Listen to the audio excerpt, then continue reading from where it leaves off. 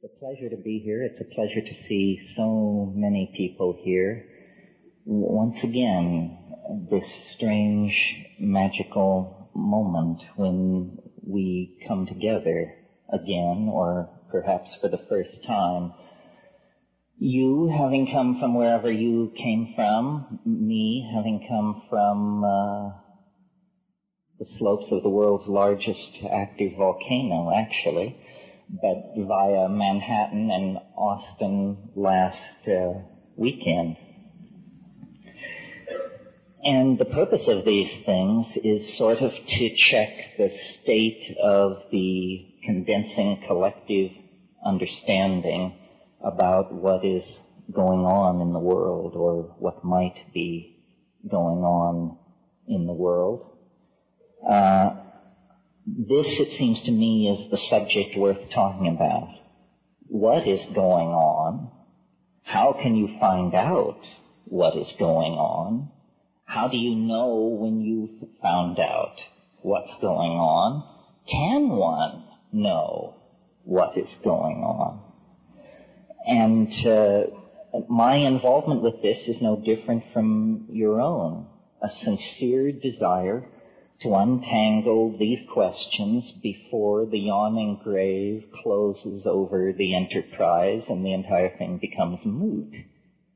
One has, a window of opportunity somewhere between 0 and 100 to solve or understand or penetrate or appreciate or come to terms with the conundrum of being, this amazing circumstance in which we find ourselves, both individually and collectively.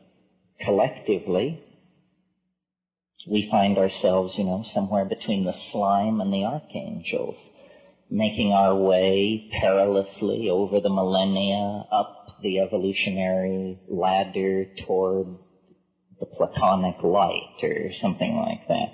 At least this is the myth of intellectuals of the high-tech industrial democracies evolved over the past 150 years, the triumphant ascent of organic life toward ever greater complexity. Individually,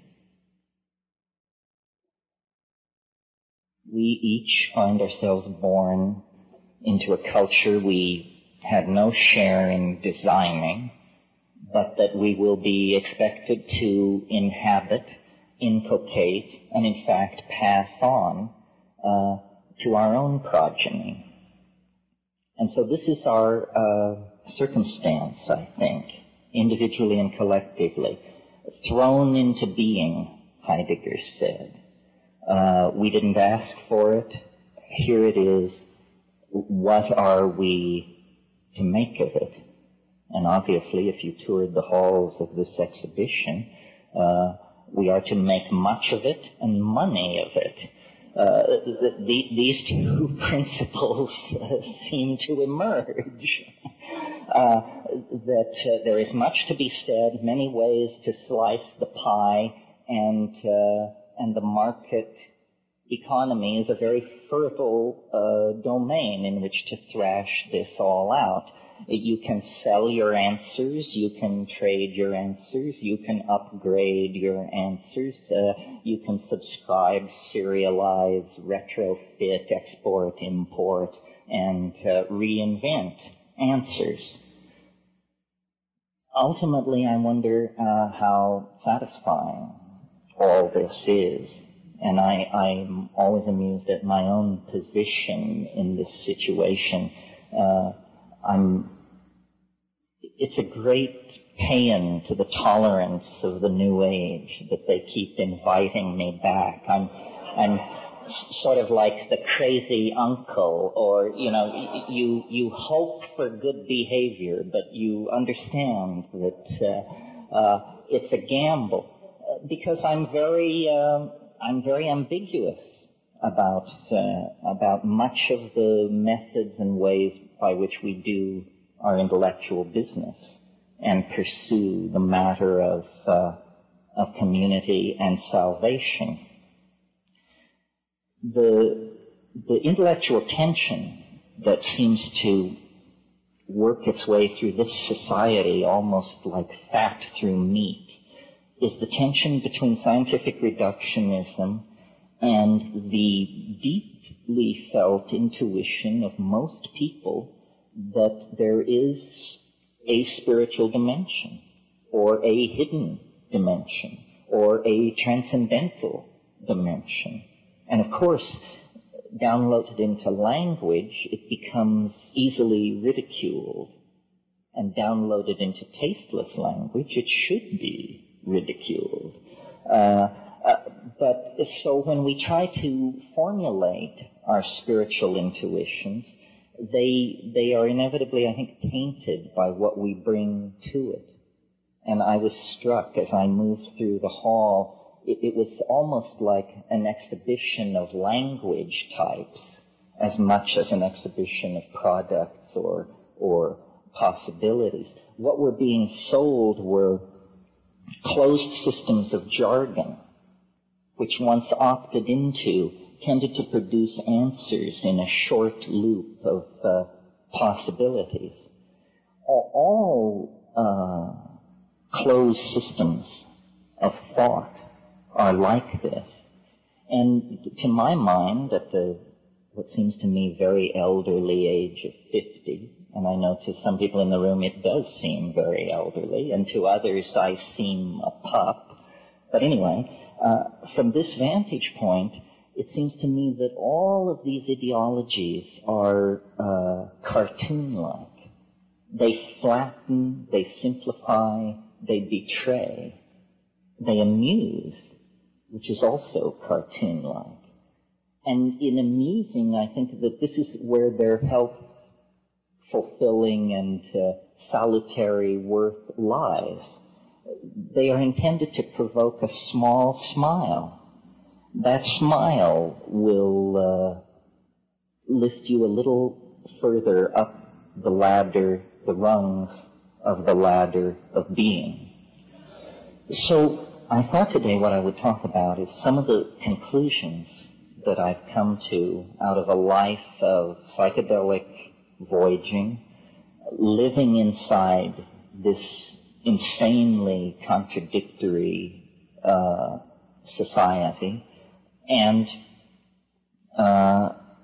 going through the standard moves: marriage, divorce, children, career, controversy, allies, enemies, attorneys, counselors, consultants, accountants, so forth and so on, the same world you live in. What have well, the first thing I concluded was to try and flee it, which I did a pretty good job of by going to Hawaii, which, believe me, is a private Idaho.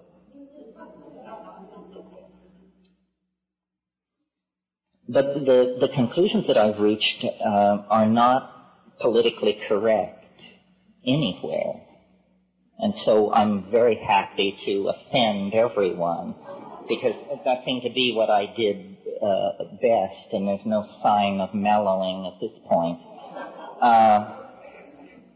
So the conclusion that I reach vis-a-vis the individual and civilization is this: culture is not our friend.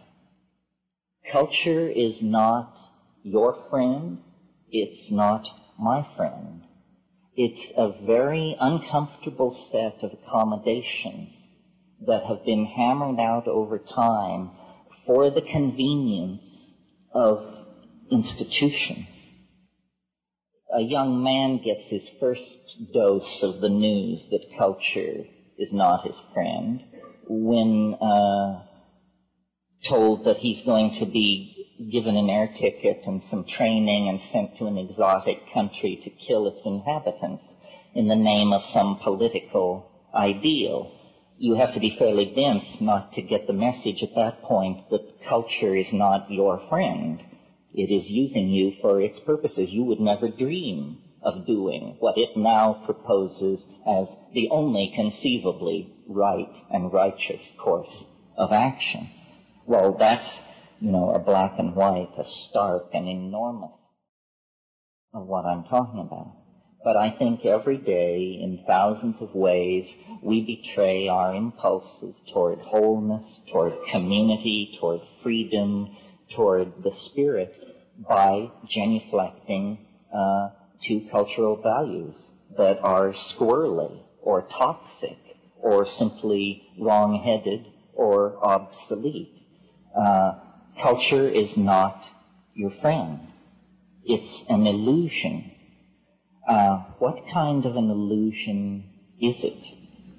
And this sort of leads on to the other thing I've come to. It's a childish illusion, is the kind of illusion it is.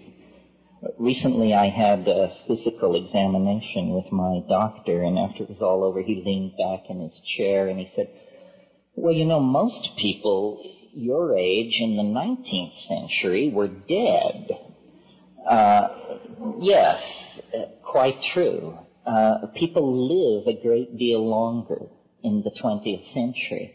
And consequently, I think part of what drives alienation is it's like culture is like being taken in a crap game.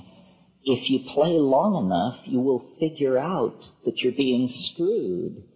And, of course, if you die shortly into the game, it never enters your mind. We are all, some of you may have seen the little saying that hangs behind bars in Minnesota, if you get too soon old and too late smart. Well, some of us are getting smart earlier and earlier. And what is seen through to then is the fact that culture victimizes, ideology victimizes. These things are all con games. Reality, culturally defined reality, is some kind of an intelligence test. And those who are joining are failing the test. This is very clear to me looking at phenomena like alien abduction and the great enthusiasm for conspiracy theory that now seems to attend so much modern thinking. Again, these are epistemological cartoons where low production values made acceptable through tolerance of TV is allowing people to accept material into their own story, which should actually end up on the cutting room floor. Nothing is what it appears to be. Surely you've noticed that. That's A, right? A is nothing is what it appears to be. Well, therefore, complex, difficult, tricky, and mercurial things are even less likely to be what they claim to be than other forms of reality.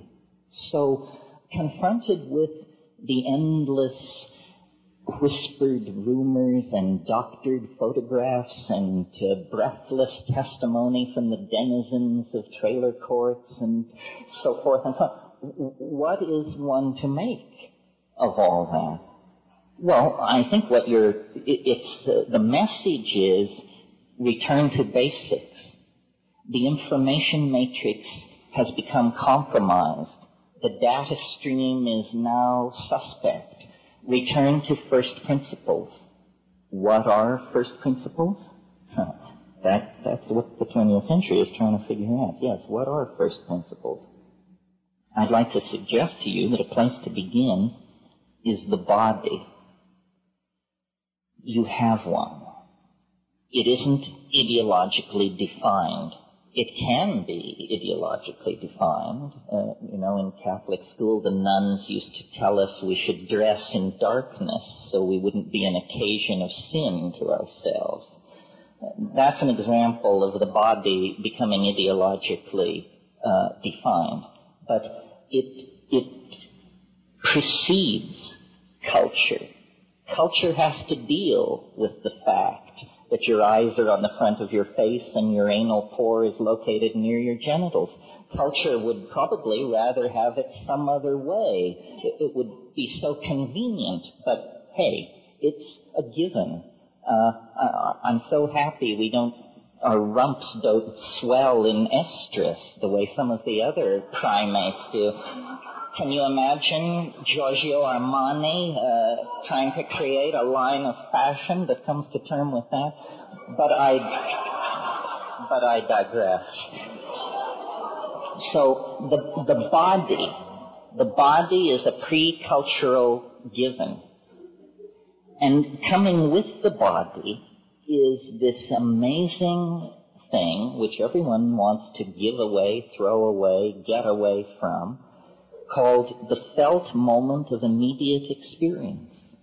The felt moment of immediate experience. This is you, now, here, in your body, with the cheeseburger slowly dissolving, the cup of coffee, the caffeine, the bladder, all of these things, collisions, concrescences, the crossing of trajectories of mental process, digestive process, metabolism, intent, income, emotional state, the felt presence of immediate experience, lodged in the body-mind system in the moment. That's who you are. That's what they can't take away from you. Whether they drag you away to prison, beat you, drug you, whatever they do to you, you will still have some kind of felt presence of experience until you drift into the darkness of non-entity. So there then, one can begin to build outward from that core and say, aha, so the stuff of understanding is not information passed by culturally validated coding systems among the primates at high chatter rate. In other words, the truth is not in the public space or the historical space. The truth is in the felt space of the body in the moment. Well, so some great religions have gotten this far. And they, whatever they are, and there are many of them, come at last to advocate something called meditation, which has many guises and travels under many names and methods, but what it primarily is attention to attention. And what it primarily reveals in the ordinary metabolism is frankly, bloody little. Good meditators will tell you how incredibly boring it is. And the rhetoric of the religions that have made meditation the centerpiece of their ontology is a rhetoric of nihilism.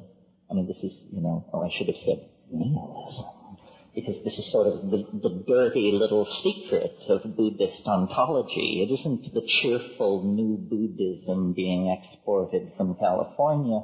It's the old-style Nagarjunian Buddhism that says, it is an emptiness within an emptiness, after an emptiness, before an emptiness.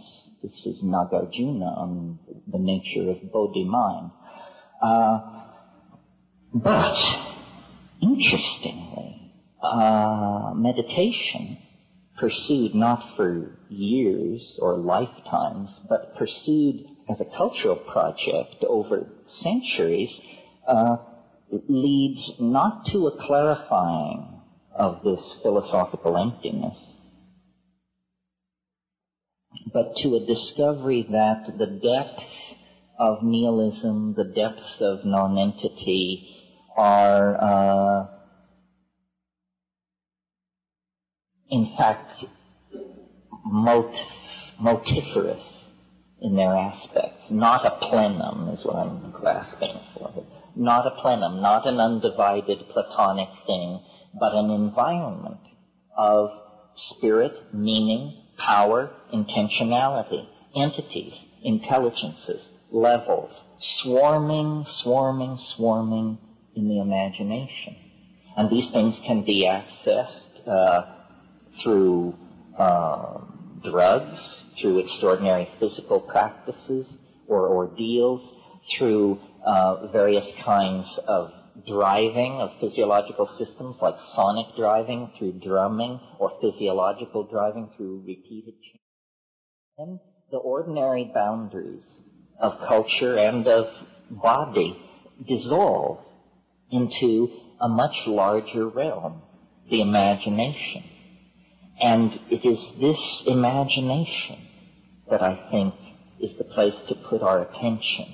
The imagination is a dimension of non-local information.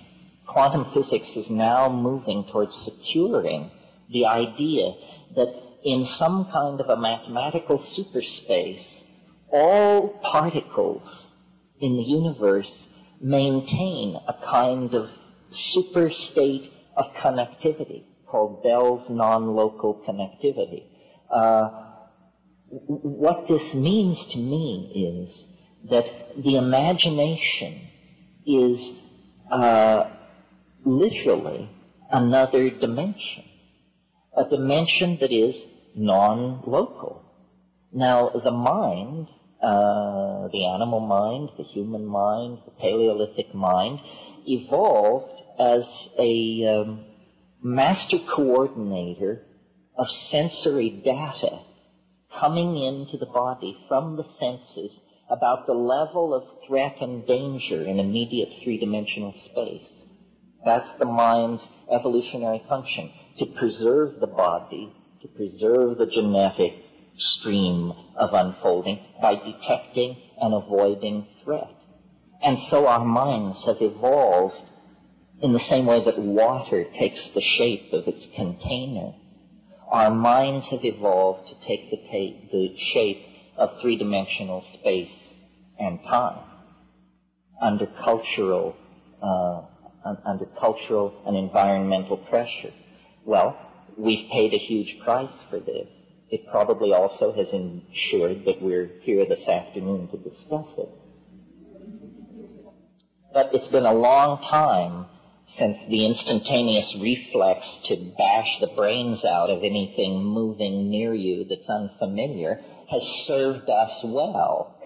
You know, I mean, that got old 12,000 years ago. The entire enterprise of civilization has been about something else.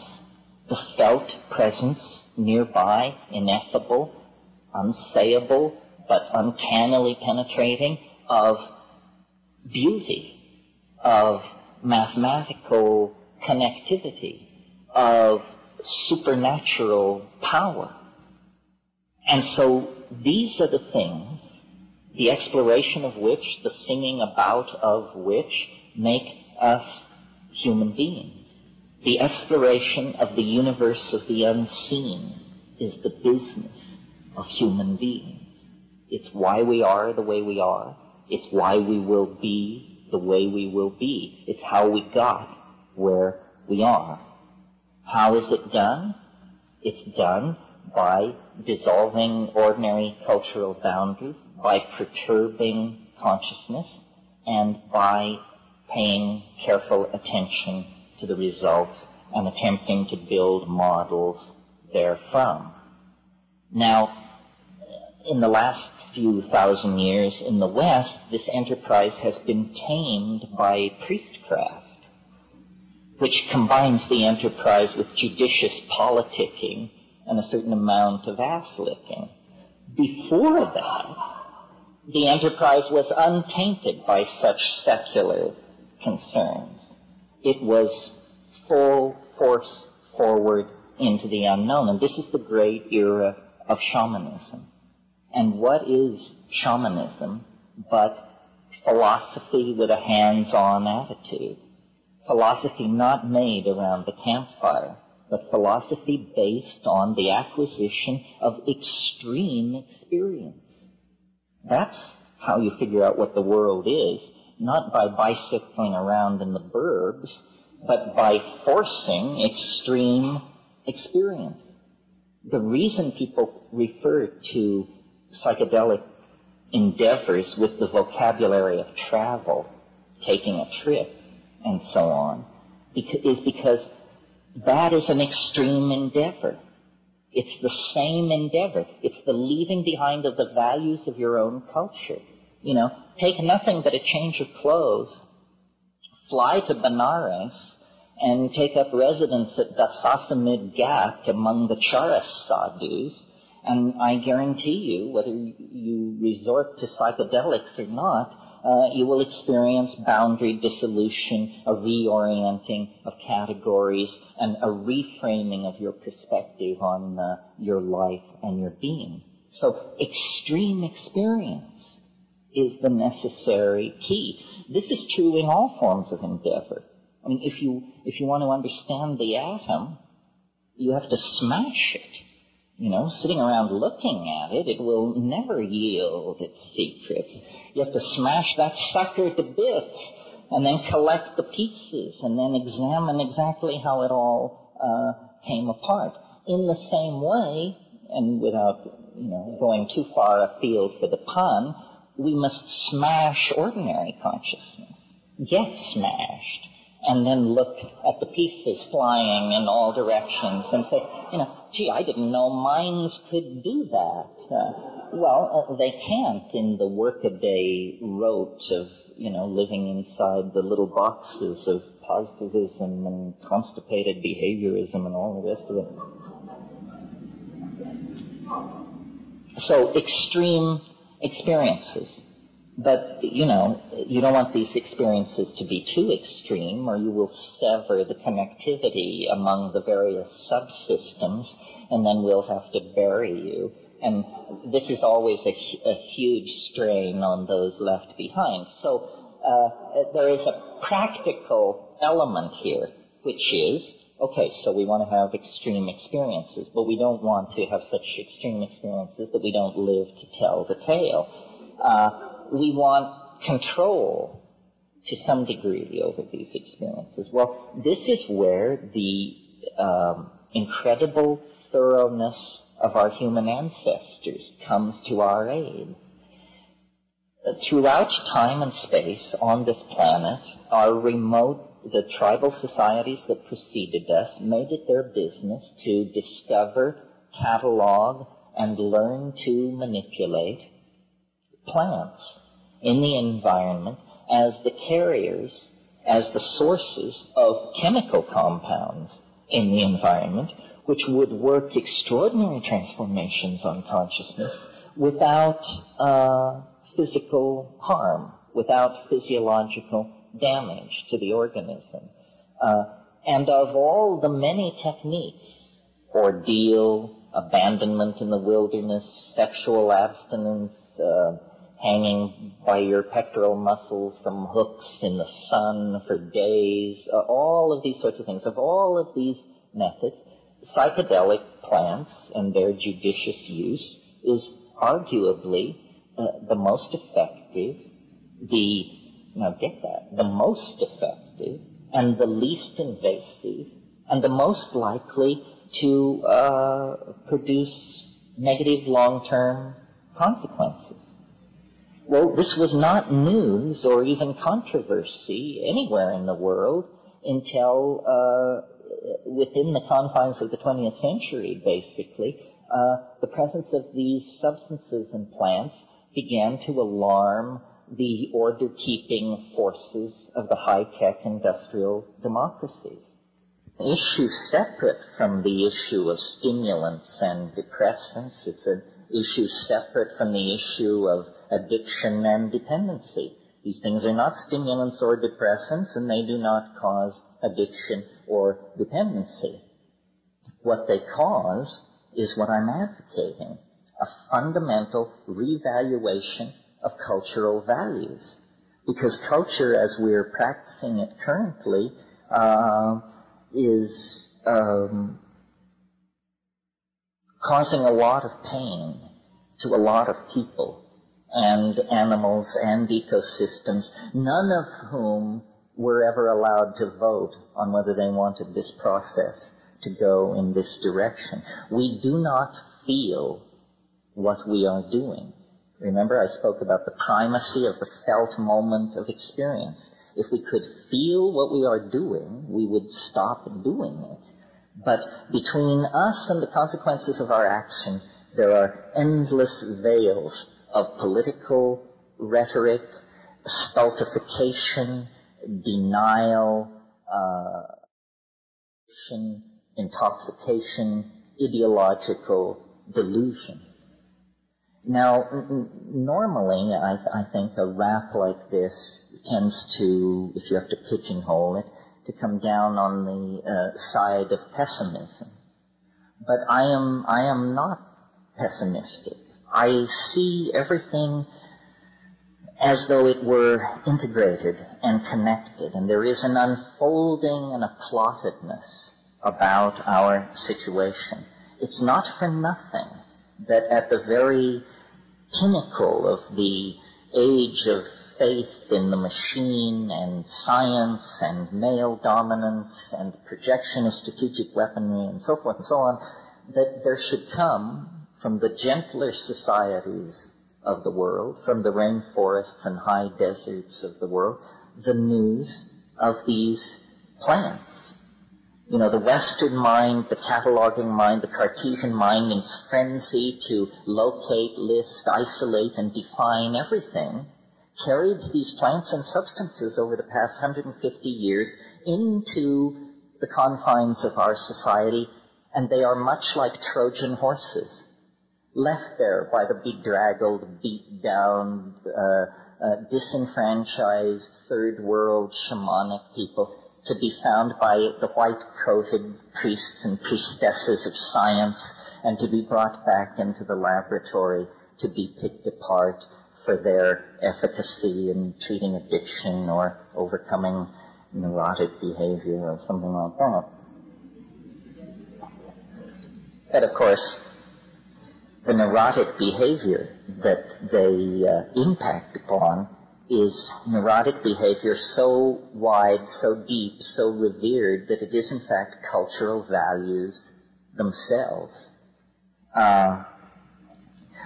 You see, what is happening, I think, is it's really bigger than psychedelics. It's bigger than human evolution. We are not making the waves in this ocean. We are corks riding the waves of the ocean. But we are privileged by perhaps chance alone to occupy a unique moment in the history of the universe, a moment when the universe goes through some kind of self-transforming, evolutionary, inflationary expansion. That's what's happening. I mean, it's been happening for a long time. It depends on where you pull back to get your perspective. One could say, looking at the universe in general, that this planet has been favored from the very beginning. That by 1 billion years ago, the discerning could tell that this was a planet going places. But certainly, by 500 million years ago, it was clear that this was a planet going places. One complex animal life form gave way to another. Catastrophes, yes, but never catastrophes so total that the enterprise was wiped out. We know that 65 million years ago, a catastrophe, an asteroid, a planetesimal impact occurred on this planet. Nothing larger than a chicken walked away from that on this planet. A bad day, you say. But were it not for that bad day, we would still be the egg-eating shrews at the edge of the reptilian garden party. These marvelous flowering plants chock full of psychedelic alkaloids, none of them would have existed.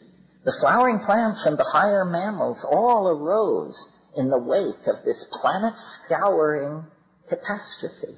So, you see, there is built-in to the larger systems of nature an enormous, what my mentor Eric Jansch used to call metastability. They are metastable. They are not easily deflected An event as large as a planetesimal impact basically only resets the evolutionary clock by a few million years, and then in almost overleaping itself to make up for lost time, out of all of that catastrophe come primates, animals of such complexity and coordinated sensoria that they are wonders to behold, and from them, and quickly, then come abilities never before seen in the world of organic organization. Freely commandable languages, spoken languages, symbolic activity for the first time. Well, at that point, even the academics believe human language is less than 40,000 years old. That means it's as artificial as the dirigible or the hypodermic needle.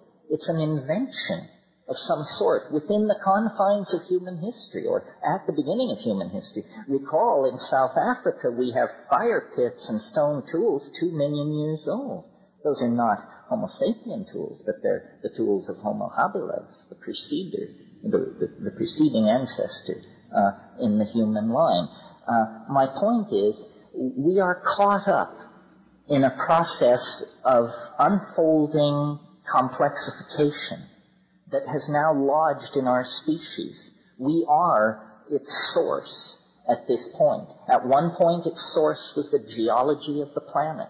At a later point, closer to us in time, its source was all biological diversity.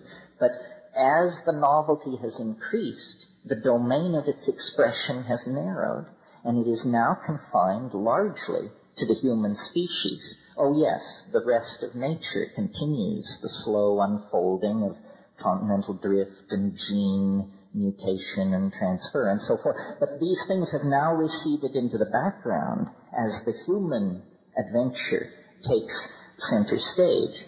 So it's almost as though, in fact, this is what I believe, that we are not pushed from behind by the causal unfolding of historical necessity, but that we are in the grip of an attractor of some sort, which lies ahead of us in time.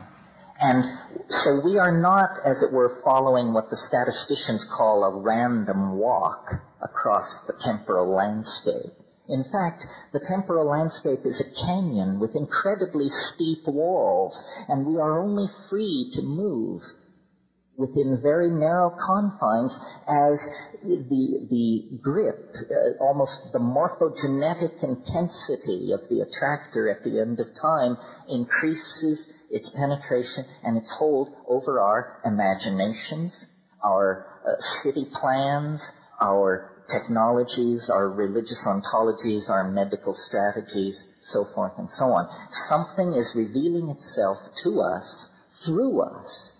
And as we get closer, the chatter of noise and static being given off of this thing increases exponentially because, McLuhan said once, he said, we move into the future like a person driving who uses only the rear view mirror.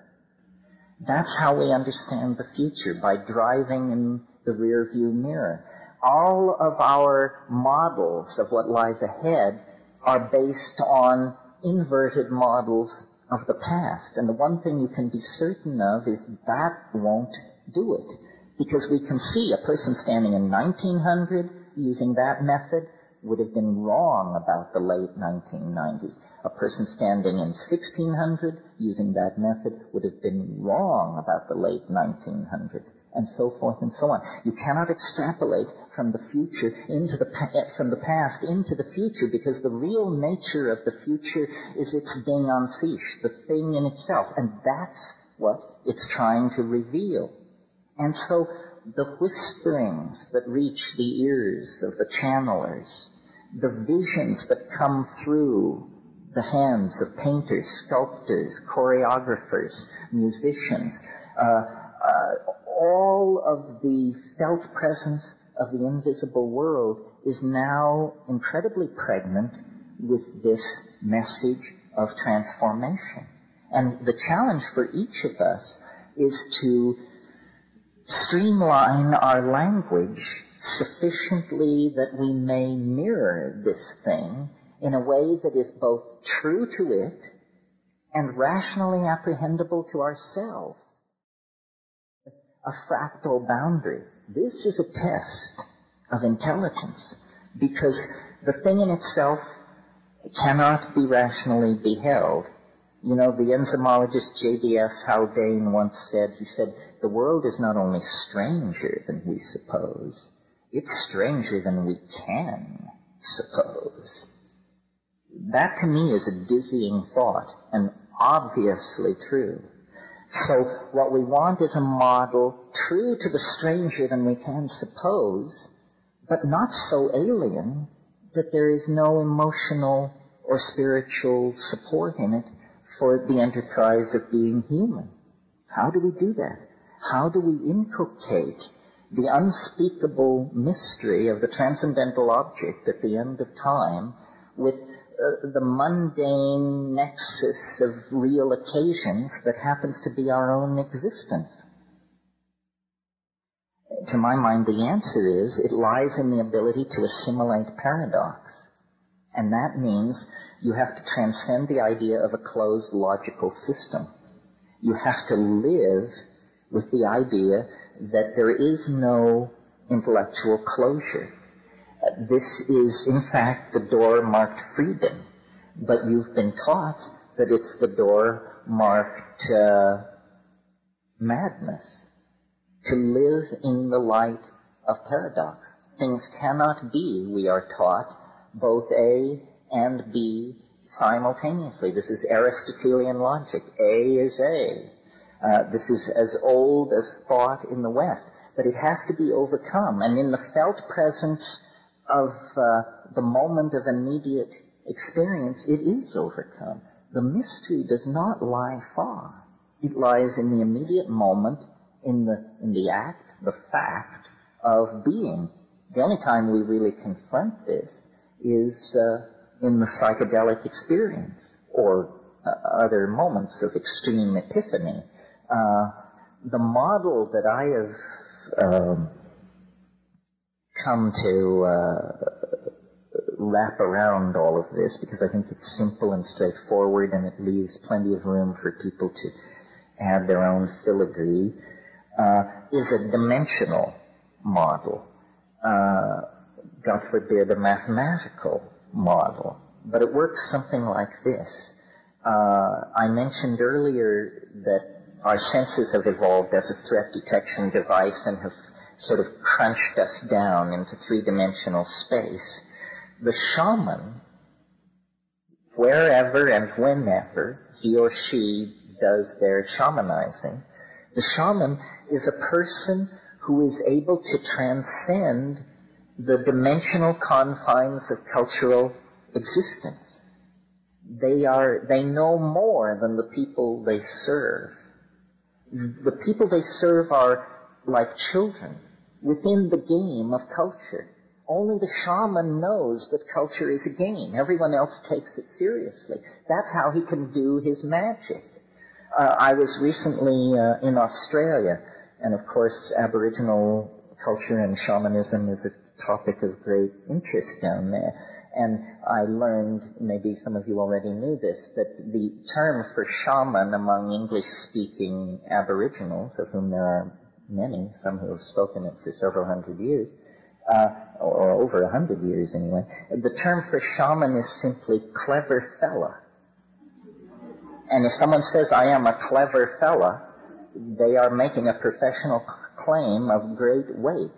But I love that, because it says it all. You know, a clever fella. When I was in the Amazon in my exploring days, we would go up these rivers to these bare-assed folks and to spend time with them. And the people would want to, you know, touch the outboard motors and look at your camera equipment and the butterfly nets. gather around, open-faced, totally innocent. You could always tell the shaman, because first of all, he usually didn't come out to see who was there, even though no one ever came. Even though these people had visitors once every 6 months, the guy who wouldn't come out of his hut for the only event in 6 months was inevitably the shaman. And when you met him, he wasn't interested in your Velcro or your break-apart, glow-in-the-dark little trinkets or any of the rest of it. He was looking straight at you through the eyes outside of culture, saying, what kind of a person are you? Are you a fool or are you a clever fellow? What is your measure? How much of this situation do you understand? How many levels are you simultaneously aware of at this moment? And, looking into the eyes of that sort of person, you either grow or turn away. You have not much choice. So what's happening with the shaman, I think, is he's a hands-on mathematician, a hands-on non-Euclidean geometer. The shaman enters into the quote-unquote chaos of the psychedelic experience and sees that it is not chaos. It is hyperspace. And in it, the adumbrations of the trees of possibility can be followed. One can see who stole the eggs. One can see who cuckolded the chief's nephew. One can see who will die and who will live. One can see how the weather is going to change, and one can know where the game went. And this is not magic, not in that world. It's impossible in three-dimensional space and time. But in fourth-dimensional space and time, it not only is possible, it's inevitable and unavoidable. It's a different kind of way of being with the information.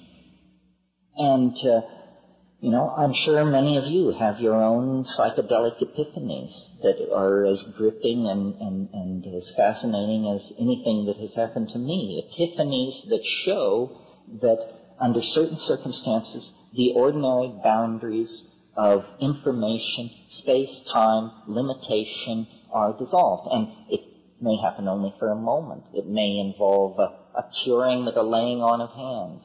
It may involve a sudden insight into a set of complex relationships. It may involve a sudden, unexpected certitude about how a certain event went down that, when checked upon, turns out to be true. What we know about the world is defined by our culture. And the way culture does this is through language. You can't know or perceive or appreciate what cannot be brought in to the domain of language. You can't publicly know or appreciate these things. You can feel them as the rich contextual embeddedness of your own being, but you can't communicate them. Sometimes when I read Marcel Proust, I come upon passages where the conveyance of the information, of the emotion, is so exquisitely subtle that I have the feeling, I know what he means. I felt this, but I never dreamed I would ever see it in print or have a thought about it that I could share with anyone else, because it is so subtle. So the challenge to all of us, I think, is not this one-dimensional chasing after of answers. This is a fool's game, but an actual stepping back to gain perspective and to realize, salvation is always available. It's in the moment.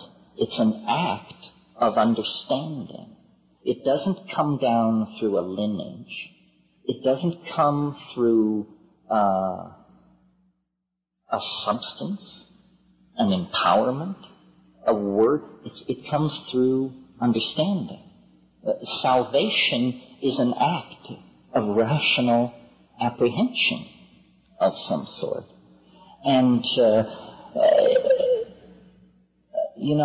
I really believe that we are now in a relationship to the transcendental object at the end of time, such that the revelations are daily. The unfoldment, the connectivity, we can see light at the end of the tunnel. I mean, I've had long practice at this. I've been thinking like 1968, talking about it like this since 1980, but I never knew how it would come or what it would be.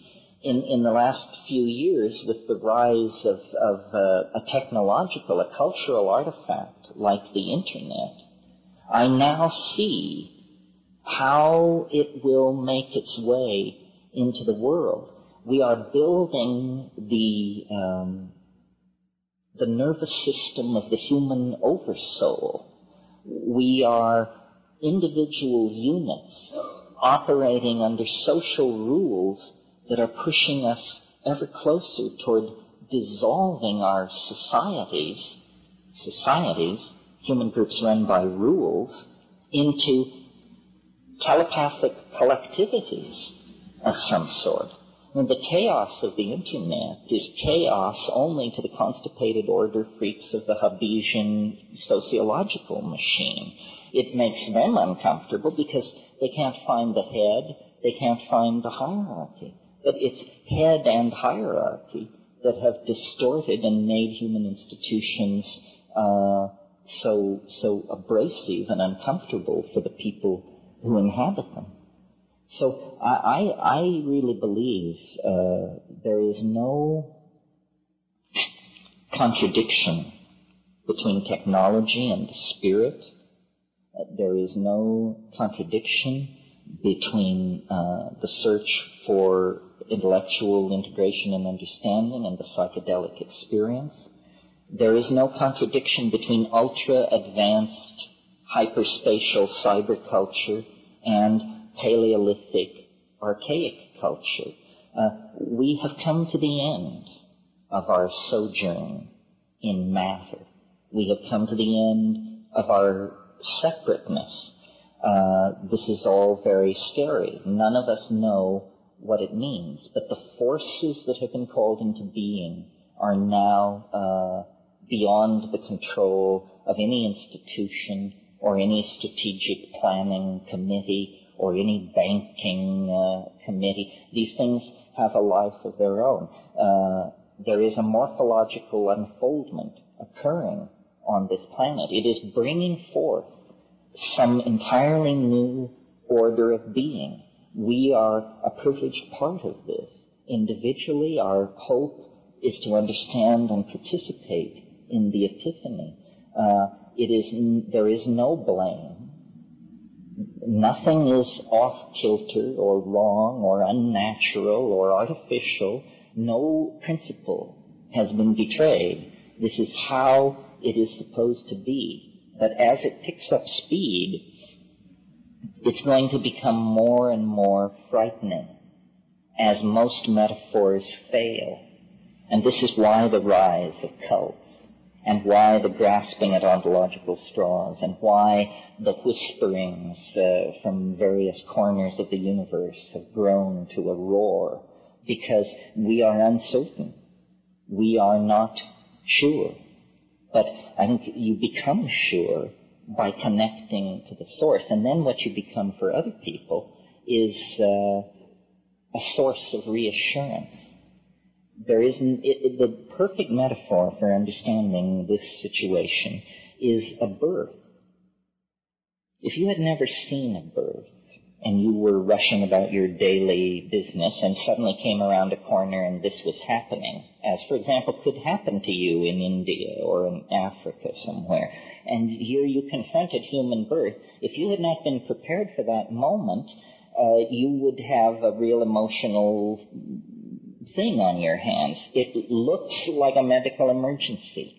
Blood is being shed, organs are being stretched, there's pleading and groaning and moaning. You have to have your chops very together to look at this situation and say, how wonderful. New life coming into the world as it has always come into the world. Now, a birth can be simple and easy, or it can be prolonged and tormented. It can be an occasion for joy, or it can end in catastrophe. The key is preparation, understanding, awareness, and a desire to meet the experience in all of its fullness. The birth is coming. The birth is coming. And what it does to the social systems we've put in place, the groaning ecologies that are taking the weight of our billions, what it does to the atmosphere, what it does to the economies upon which you and I depend, this all depends on how educated and enlightened each one of us can make ourselves as the thing moves toward completion. And it's no time for foolishness, and it's no time for rumor mongering, and it's no time for throwing away your epistemological razors and indulging in the spreading of unlikelihoods. It's time to actually pull together. The plants are the pipeline into the Gaian intention. It's just not a coincidence that these plants carry this immense spiritual message.